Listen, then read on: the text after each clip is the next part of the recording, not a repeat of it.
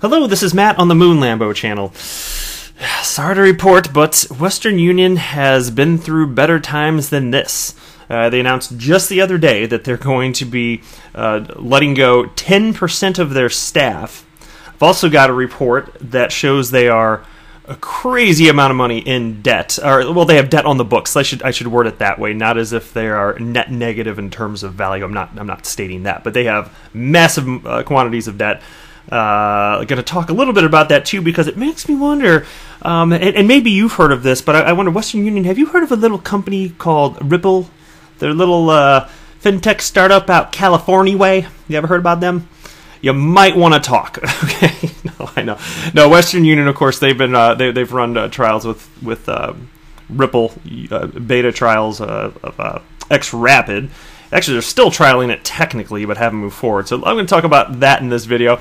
Also going to cover with you, real briefly, I got at least one specific quote regarding the news yesterday that MoneyGram, like biggest competitor to Western Union, MoneyGram is moving forward with XRP, utilizing XRP, and I've got a specific quote. Not going to go too in depth on that because I covered it thoroughly enough yesterday, but I want to share a specific quote with you from MoneyGram's CEO, Alex Holmes. Also, there's a tweet that I saw caught my attention about general partnerships and how it pertains to Ripple. There's talk about Visa and Earthport and American Express, and I see this kind of like these concepts bandied about. Oh, this could be really good for Ripple. This could be really good for XRP, and I don't really see concepts fleshed out on what that actually means. So I want to share something from American Express and what they had to say about Ripple's technology, and just try and put everything in context to where we actually are. And then I'll wrap up the video by covering with you a non-XRP related piece. Is purchasing crypto with a credit card, is that equivalent to a cash advance? Well, a judge says no to Chase on that topic, so I'll be covering that. But before we get going, if you would please delicately tap that like button. And if you are a fan of Ripple and XRP, go ahead and subscribe to the good old Moon Lambo channel. We have a party here every day. Bring your own party hats, though. All right, so this is from Payments.com, Pymnts.com.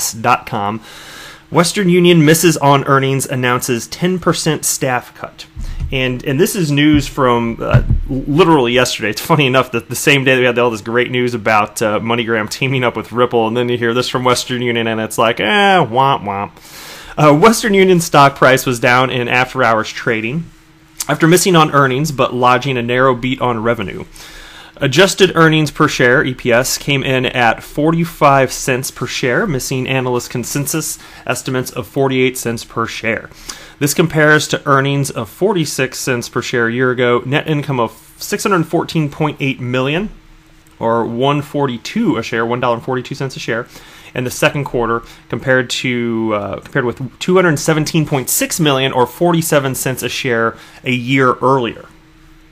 Revenue came in at, I don't need to read that part. Let me jump to this part. In other critical statistics, consumer-to-consumer revenues made up 83% of Western Union's revenue in the quarter and saw a 1% decline on a reported basis, or increased 1% constant currency, while transactions grew 1%. Latin America showed the strongest growth and offset declines in the Asia-Pacific region and the United States domestic market. WesternUnion.com C2C revenues went up 18% on a reported basis, or 20% constant currency, and transactions increased 15%. WesternUnion.com is now available in 70 nations and represented 13% of total C2C revenue. So a few things pop in my mind as I'm reading through this here. So Western Union, they officially announced that they were doing a pilot of XRP. It must have been about a year and a half ago. I want to say, just from memory, that they announced it pretty much in the same time period that MoneyGram announced as well. I think both were within a month or so of each other. But we ended up getting word later in 2018 that they weren't saying no to Ripple, but they didn't really see any savings, this or that, and they'd only done about 6 test transactions, this and that, and they just talked about how their treasuries are so efficient and this and that. And I saw an interview after that, Brad Garlinghouse was asked about this, and he responded, and he said, well, okay, the way we look at it is Western Union, they've been around for, over 100 years, whatever the number is. And he said, so we were able to do what they did in 6 months, especially with the beta version of XRP. And so he's like, so as efficient as their treasuries are, how about that? But he went on, and here's the thing, and here's the part that this is an important takeaway.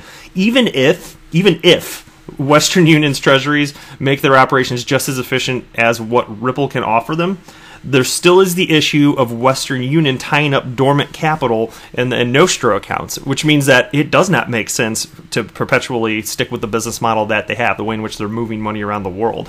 So it won't last forever. It certainly won't last forever. It seems to me, for whatever reasons that internally that we're just not privy to, they are hesitant to engage in change. But as we've seen, not all businesses are. Look at MoneyGram. They're moving forward with this. And that's why I got some fun quotes that I want to share with you after I cover this piece here. But it does make me wonder, and then, I'd theorized in the past, well, does it have something to do with maybe they do want to move forward with this, but they don't want to show their hand? But I don't know. I'm not so convinced that is the case anymore, given that MoneyGram's already moving ahead. And another thing that I will admit I found fascinating is when the deal between Ripple and MoneyGram was brought to light. The CEO of Western Union, I don't think he's cited in this piece. Yeah, he's not. And then he is down here. I take that back. Yeah, Ursek. There you go. That should be him. He was on stage being interviewed for something, and he said, "Hey, we're still piloting, and we could do a deal today." He said something to that effect. It was something that's like, "Oh wow, we can sign on the dotted line now." I was like, "Okay, well that's fascinating." So they're not throwing the whole concept out, and even if they were a little bit skittish about moving forward with a technology like this, because for whatever reason, they're going to have to respond to the competition period.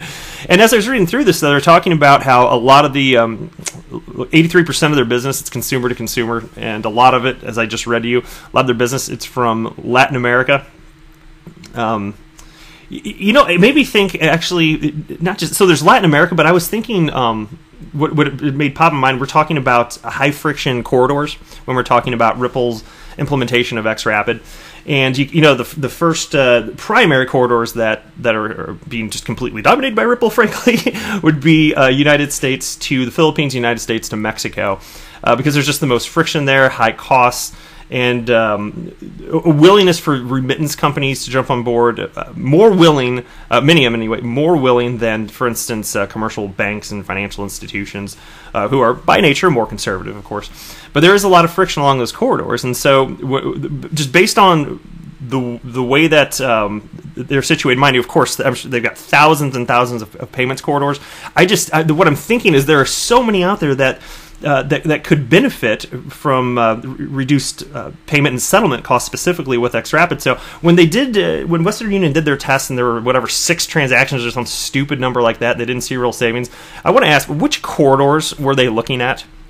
Because you can settle efficiently if you're talking about if you have a great relationship with a bank in another country. If you're a bank and you have a relationship with another bank in another country, and you get you're denominated in different fiat currencies.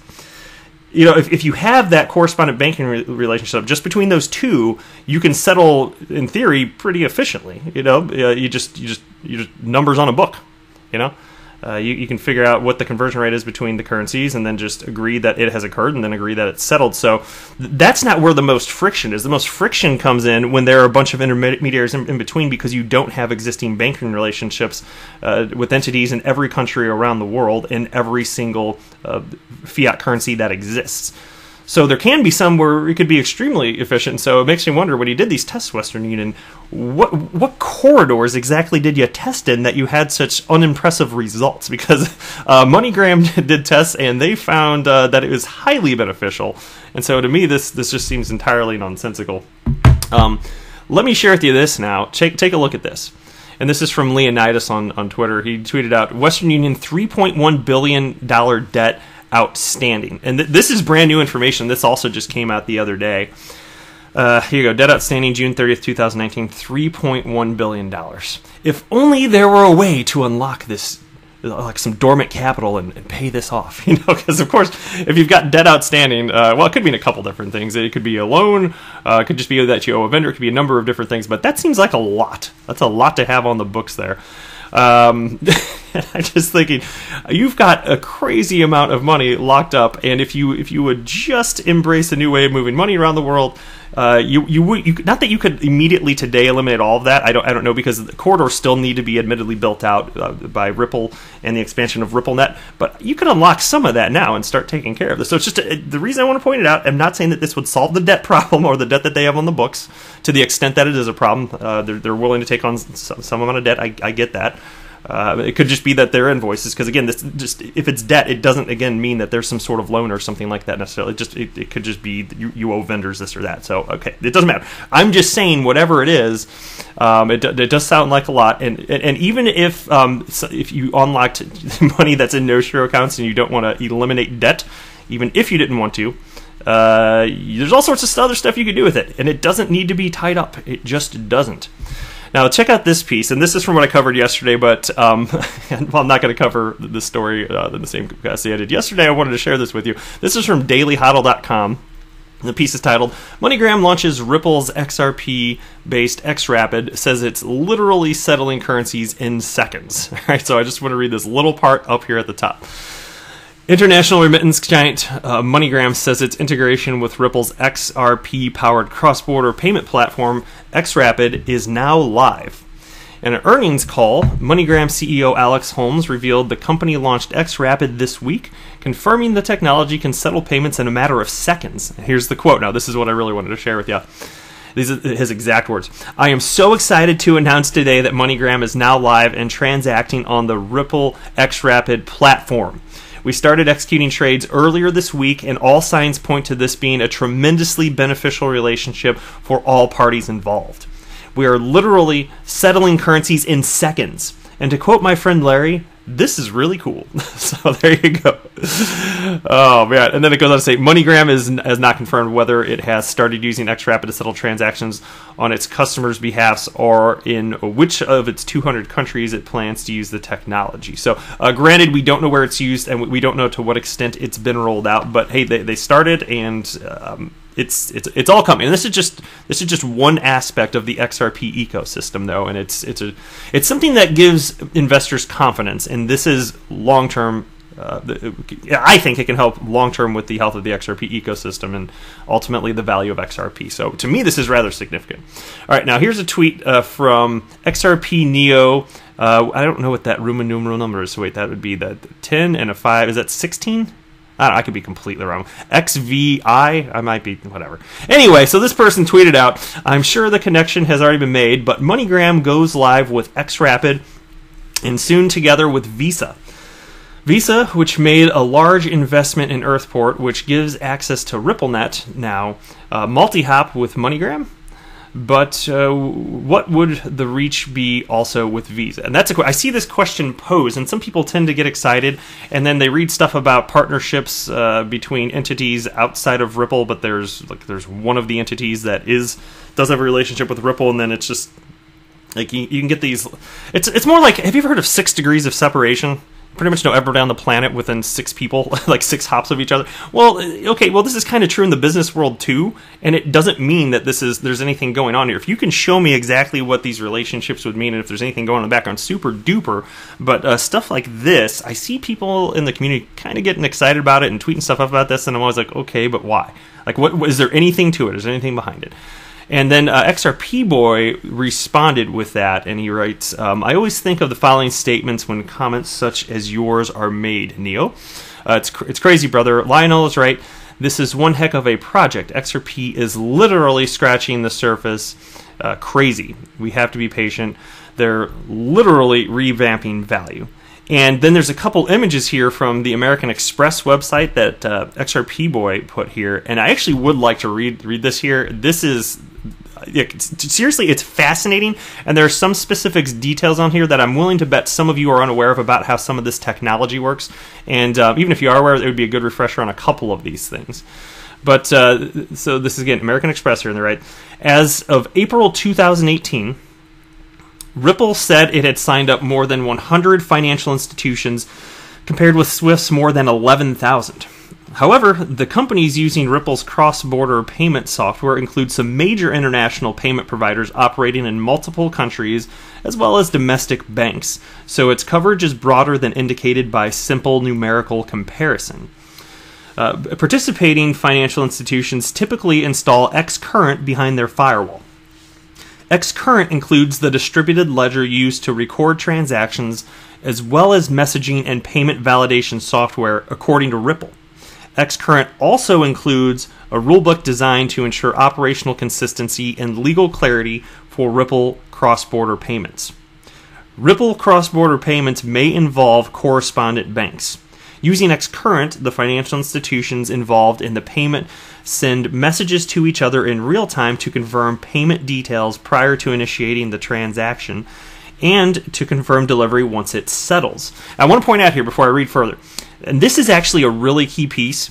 What I wrote here. This is the reason that messaging software is an actual product for Ripple. It sounded mind blowing to them when Ripple got into this and they were trying to figure out their strategy years and years and years ago. They found out that just the messaging portion of their software is a product in and of itself. Without cryptocurrency existing, this is a product, right? And a big part of it is it's what I wrote right here. Read right here. And let me read that one more time here again. Using xCurrent, the financial institutions involved in the payment send messages to each other in real time to confirm payment details prior to initiating the transaction and to confirm delivery once it settles. Okay, that part at the end, confirming delivery once it settles, Swift doesn't do that. It doesn't do that. You push a payment through and you hope it gets there, and if it doesn't, you're never going to know unless somebody contacts you. That's it. It's called unidirectional messaging. That is not the case with Ripple software. It is bidirectional software. And I know it sounds like such a simple concept, but from a technological perspective, there is no easy way to do that. You're going to ensure that every intermediary in between in this bilateral chain of banking relationships, that if something goes wrong, they're going to push. You're going to ensure that they push a message backwards to where it originated. Like to what you're gonna, when you don't have a relationship with them, you're going to ensure that. So of course, and that's why you get failures. About 6% of these transactions fail, and then you have to figure out where it went wrong, and you have to hunt on all these problems. At least with this, with Ripple's technology, like there's actual messaging back and forth. Anyway, so then the piece proceeds here. The payer's bank initiates the process by using Ripple's messaging to gather the required information, including a quote for all fees charged by each bank in the chain, as well as the FX rate. This lets the payment corridor inform the customer in advance about the total cost of sending the payment, in contrast to the fee uncertainty associated with traditional bank-initiated cross-border payments. Guys, this is absolutely crucial, and maybe some of you are aware of this, but even if so, this is a great opportunity for a refresher here. Understand that when these transactions were initiated, nobody actually knew what the final cost would be at the end. You don't know how much of your money would be spit out at the other end after each little piece, each little intermediary, the correspondent banking system, takes their pieces as the money keeps moving on down the path to get to its final destination. Fee uncertainty. So not only do you not know if it's going to go through because it's unidirectional, you also don't know what it's going to cost. Okay, there's a better way to do this, and Ripple found it. Ripple's software then places a hold on the funds at the banks involved and updates each bank's ledger to execute the payment. The company says the settlement process completes within seconds. The company also says that because the ledgers are updated simultaneously in a Ripple cross-border payment, settlement risk is eliminated. And that's another key thing that you weren't possible to do through traditional settlement rails through the SWIFT system. And let me get to the next piece here. Oh, right, here we go. Then according to Rethinking Correspondent Banking, banks until recently had little incentive to innovate, due in part to a lack of competition, particularly since business-to-business cross-border payments generate much higher profit margins than domestic payments. Now, however, customer expectations for cross-border payments are rising due to factors such as the proliferation of real-time domestic payment services and the growth of e-commerce. At the same time, banks face increasing competition from fintech innovators who offer low-cost international payments. Banks' costs are also rising due to regulatory initiatives such as KYC and AML rules, according to McKinsey's Global Payments 2016 report.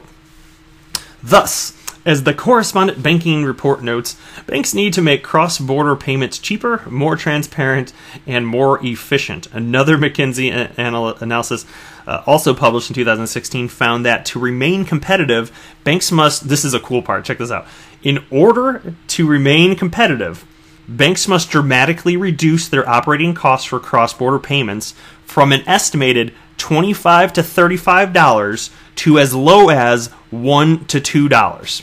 That's what the McKinsey analysis says. Again, and that's from 2016, which is the most recent one I'm aware of anyway on this topic. But again, they say you got to reduce the cost for cross-border transactions from $25 to $35 to $1 to $2. Where do you think we're heading here? That's why I'm telling you guys, like, for me, none of this is financial advice, of course, and I have to say that in every video because it's the right thing to do, and I'd feel guilty if I didn't, because this is just a show full of fun topics from my perspective anyway. But to me, it just seems like a no-brainer that this technology would be adopted because, flatly stated, there is no other alternative. There's actual technology today that solves this problem, the problem of settlement, that works in a ton of many situations when it comes to settlement. Especially the more high friction, the more reasonable it is to consider taking on the technology. And given that it actually works, that means that there's real utility for XRP. Of course it's going to be adopted. That's how I feel. To me, it's just a matter of time, and I'm happy to wait. I think part of the reason the price action is behaving the way it is, though, it's not solely relying upon good news and successful trials and then production versions of software going into real world use, as is the case with XRP. It's not just that. It's the whole concept of this new asset class with people not understanding the things that you and I are aware of within the XRP community. Like, we know a lot of stuff that almost no one else on the planet does. That's the truth here. And what we're really waiting for is acceptance of the entire asset class. So while you might feel kind of bummed out that XRP price is what it is, to me it's just a buying opportunity, really, and so I do continue to purchase. But it's not like this is a vote on the value of XRP. It's everybody with their dollars, as it pertains to investing in crypto, they're voting on whether or not the asset class will have staying power. And so that's why you do keep seeing it go up, and then there will be higher floors every time after massive drops. And so that's good, and we are going to keep heading that direction too, but that's what's actually going on here. So to me, it's just like patience. It's okay. All right, last piece for this video. This is from Cointelegraph. Judge to chase. Buying crypto on credit, not necessarily a cash advance. Southern District of New York Judge Catherine Polk Faya, I don't know if I'm saying that right, but whatever, I never know if I'm saying names right, frankly. Unless it's something simple like John. I can say with high confidence that John is how John is pronounced, but the rest of these names, no. And the more foreign it sounds to me, the more I'm going to butcher it. So anyway, Catherine Polk Faya has ruled that purchasing cryptocurrency with a Chase Bank credit card does not necessarily count as a cash advance as per Chase's contract. According to an opinion and an order document dated August 1st, Judge Faya has denied Chase's motion to dismiss a number of the plaintiff's complaints, which center on the bank charging a user cash advance fees for buying cryptocurrency with a Chase credit card. The plaintiffs are Brady Tucker, Ryan Hilton, and Stanton Smith, who have brought a class action suit against the banking giant Chase. In the document, Faya summarized their class action suit as follows.